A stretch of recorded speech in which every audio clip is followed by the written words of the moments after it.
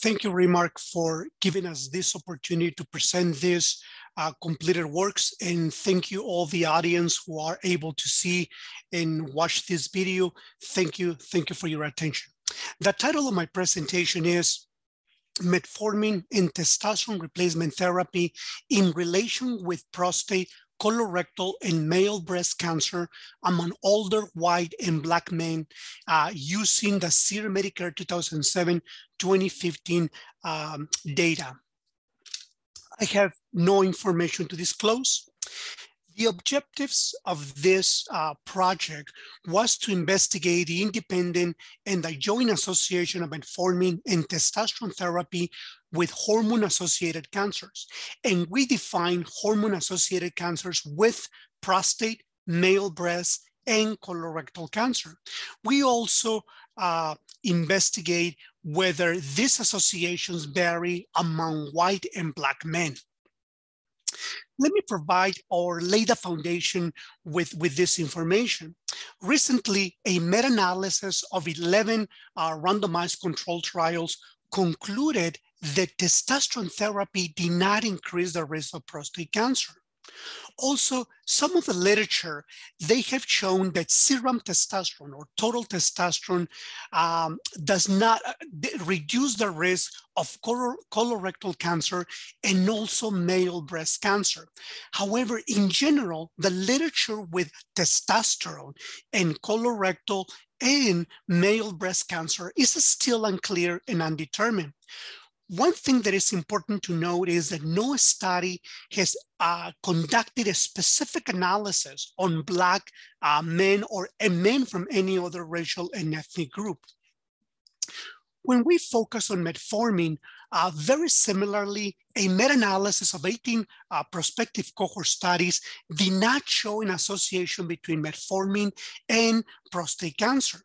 Now, a large retrospective cohort study showed that metformin did not increase the risk of colorectal cancer, but the data or the studies with male breast cancer are very limited and unclear. But once again, with metformin and hormone-associated cancers, no specific study has looked at Black men or men from any other racial and ethnic group. Let me provide some kind of the biological plausibility. We have seen that the prevalence of testosterone deficiency and diabetes has increased dramatically.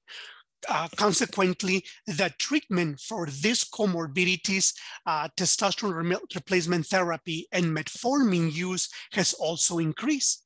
Also, some studies have shown a biological interaction between low levels of testosterone and high risk of diabetes. Now, some information about the data source, and the study cohorts. We conducted a retrospective cohort study, and we capitalized on the surveillance, epidemiology, and end results SEER-Medicare 2007-2015. As you can see, we included men who were older than 65 years old and with at least 1 year of continuous enrollment in Part D. Our exposures who were men who used testosterone therapy and metformin, we excluded those men who were younger than 65 years old, or if they had less than 6 months of continuous Part A and B enrollment prior to the index date, or if the index date was less than 6 months prior to hormone-associated cancer diagnosis. Now, for the unexposed subjects, we also use a similar criteria. And as you can see, unexposed subjects were at least 65 years old and had at least 6 months of Part A and Part B enrollment anytime during the study period from the pool of eligible match controls. As you can see, we were able to match one case with 4 controls unexposed based on the matching was based on birth year with the unexposed group and were assigned the same index date as their match. Now, it's very important to clarify that we use pre-diagnostic use of metformin and testosterone therapy. Now, as you can see, patients who use both testosterone therapy and metformin at least 6 months between the latter of the 2 dates and hormone-associated diagnosis was required. Now, testosterone therapy was defined yes, no, metformin yes, no, and the combination of these two medications created four groups. As you can see, the reference group was those men who did not take testosterone therapy and who did not use metformin, and in the other groups, the exposure groups in this last one was testosterone therapy plus metformin use.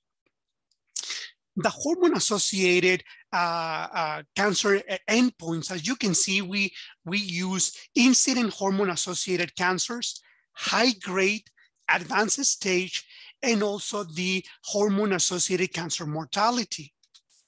Now, this flow chart is just to show you the number of cases that we had men with testosterone therapy and metformin and cancer, and the total number of men without those medications that we are investigating.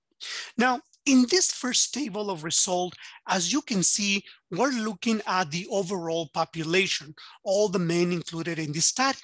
And in this table, you can see the incidence of hormone-associated cancers, and we're looking first at metformin, then we have testosterone therapy, and then we have a combination.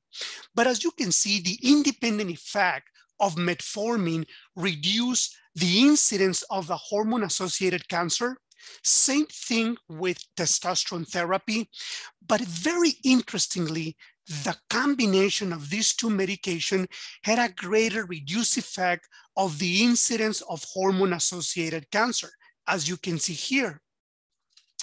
When we look at the high grade of hormone-associated cancer, it was very similar.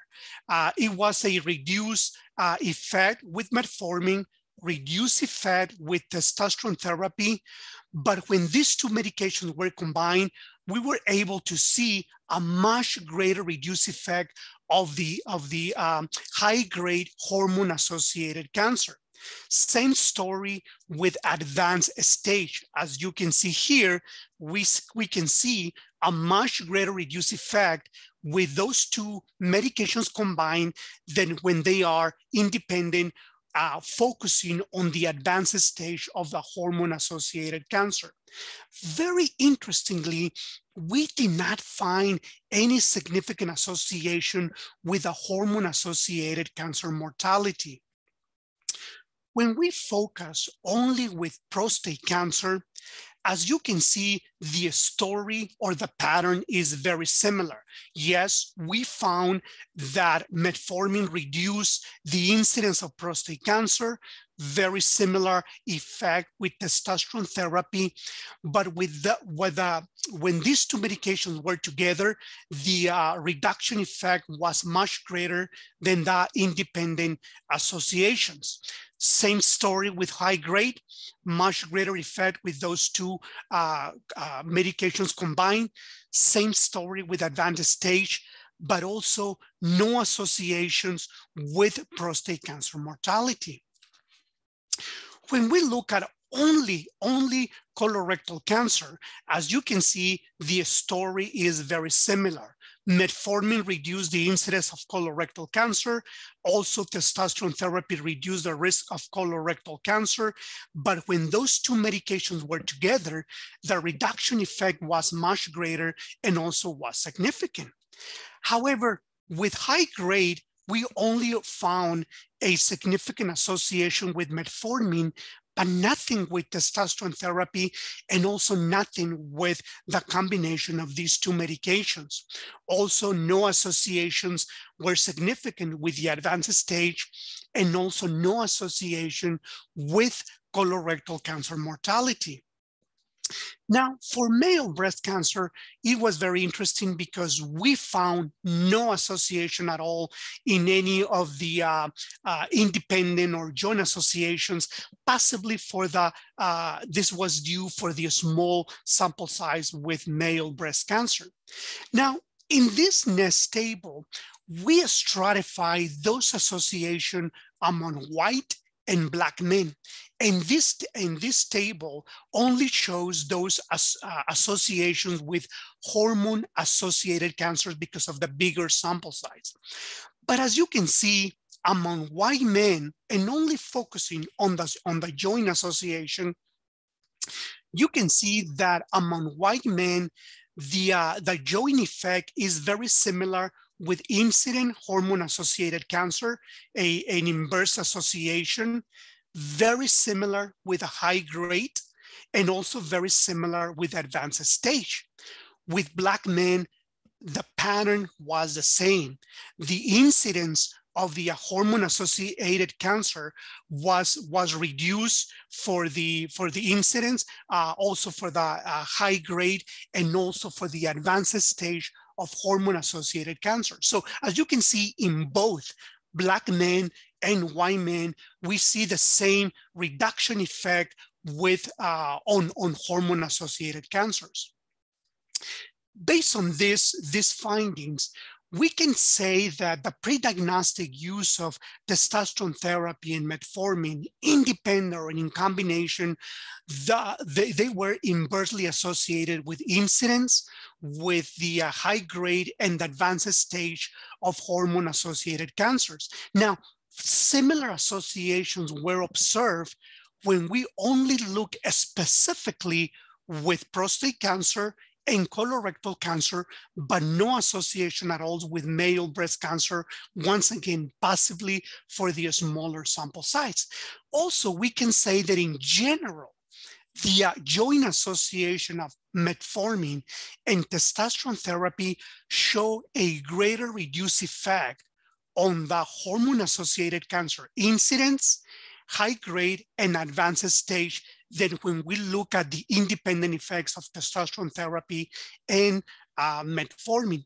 Now, we still need, or we still suggest that future studies should focus on including a bigger sample size of minority populations or underserved and understudied populations so that we are able to confirm these associations. I would like to thank and acknowledge all the co-investigators who participated in this study. Otherwise, this study wouldn't be able to be completed. But once again, thank you, RCMAR, for the opportunity, and also thanks all of you for attending this presentation. Thank you very much.